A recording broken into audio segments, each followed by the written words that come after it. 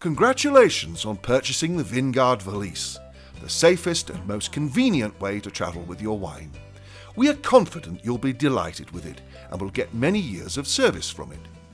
The interior of the valise is designed using foam inserts, which fit snugly around your bottles to give maximum protection and to restrict movement. At first, you may find that some bottles can be a little exacting to place, especially if they are Pinot Noir or Burgundy.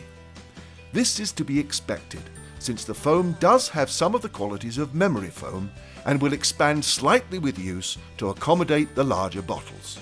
So the first couple of uses may require just a little more effort on your part to make sure that they're properly in place.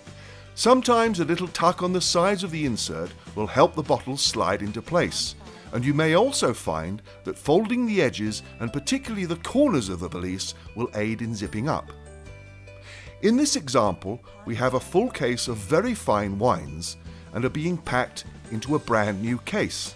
You'll see that the foam lid stands a little higher than normal. This is perfectly okay, but some pressure may be required when zipping up the two sides of the valise.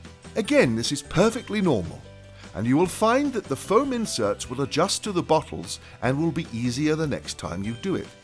In this example, we see a magnum in its own individual insert. Note that the top of the insert stands an inch or so higher than the others.